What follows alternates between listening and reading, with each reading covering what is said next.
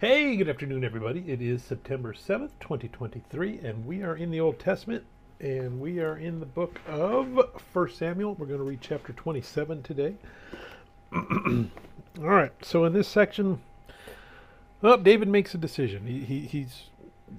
His men are getting worn out. He's tired of running away from Saul, and he makes a bold decision of, I'm going to go into the Philistine territory because I don't think Saul will follow me there, and I can kind of hide out there, and I can rest and recover a little bit, and I don't have to keep looking over my shoulder, oddly enough, in the territory of my enemies, which is the Philistines, really.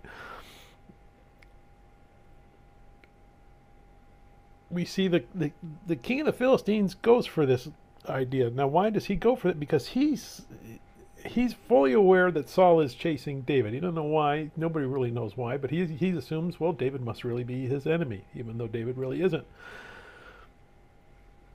So he thinks he's scored a coup by getting Saul's mortal enemy on his side. Now, what he doesn't realize is David's going to move out to the outskirts of his territory a little bit, so he's far enough away that the king of the Philistines doesn't quite know what he's doing. And from there, David is going out on raiding, where he's actually raiding a Philistine city, and he's wiping it out completely, everything gone, but telling the king of the Philistines, oh no, I raided a Jewish village. So he's able to keep this ruse going. What's really interesting is Saul on the other side. David goes to the Philistines, his mortal enemy. Saul's mortal enemy is the Philistines. And so he should think, oh my goodness, David that's it. I knew it. He was a traitor. He's joined them. But Saul immediately forgets about David. He doesn't care about David anymore at that point, we're told here. So it just kind of adds to that irrationality of Saul's anger towards David. When Saul first started out as king, he didn't really want to be king. He didn't really care about king. Then David was made king, and he knew it. And now David's his enemy, and now David has fled, and Saul forgets about him again. So, again, irrationality on Saul's part. Let's go ahead and we're going to read this section, 1 Samuel chapter 27. And David said in his heart, now I shall perish some day by the hand of Saul. There is nothing better for me than that I should as speedily escape to the land of the Philistines. And Saul will despair of me to seek me any more in any part of Israel, so I shall escape out of his hand. Then David arose and went over with the 600 men who were with him to Achish, the son of Maoch, king of Gath.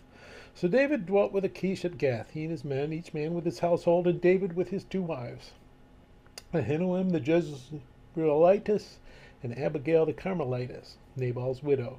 And it was told Saul that David had fled to Gath, so he sought him no more. Then David said to Achish, if I have now found favor in your eyes, let them give me a place in some town in the country that I may dwell there. For why should your servant dwell in the royal city with you? So Achish gave him Ziklag that day. Therefore Ziklag has belonged to the kings of Judah to this day. Now the time that David dwelt in the country of the Philistines was 1 full year and 4 months. And David and his men went up and raided the Geshurites, the Gizurites, and the Amalekites, for these nations were the inhabitants of the land from of old, as you go to Shur, even as far as the land of Egypt. Whenever David attacked the land, he left neither man nor woman alive, but took away the sheep, the oxen, the donkeys, the camels, and the apparel, and returned and came to Achish. Then Achish would say, where have you made a raid today? And David would say, against the southern area of Judah, or against the southern area of the Jerahmeelites, or against the southern area of the Kenites. David would save neither man nor woman alive to bring news to Gath, saying lest they should inform on us, saying that David did this.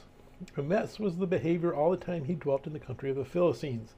So Achish believed David, saying, he has made his people Israel utterly abhor him. Therefore he will be my servant forever. May God bless the reading of his word. May God bless you. Bye.